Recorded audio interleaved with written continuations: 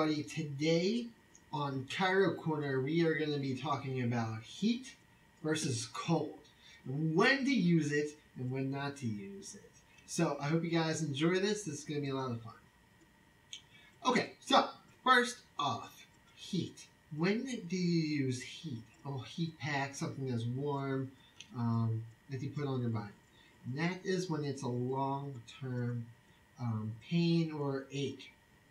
So, your chronic condition, chronic low back pain, chronic neck pain, something like that, you want to put some heat on it. Make sure it's not too hot though. Like a nice lukewarm would be perfect.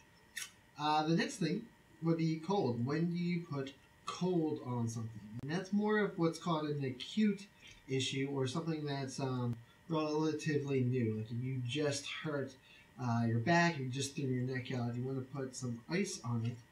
And you want to keep it on. Now the thing about ice though is you don't want it on for too long. You want to make sure it's on for just a little bit and then take it off, and then just a little bit again and take it off.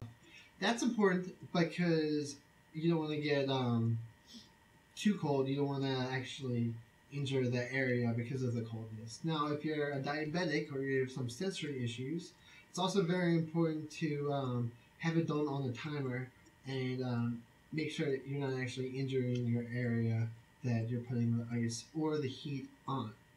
There you have it. When to use heat and when to use cold. And you heard it here first on Chiro Corner. My name is Dr. Ben Horning, and thanks for watching.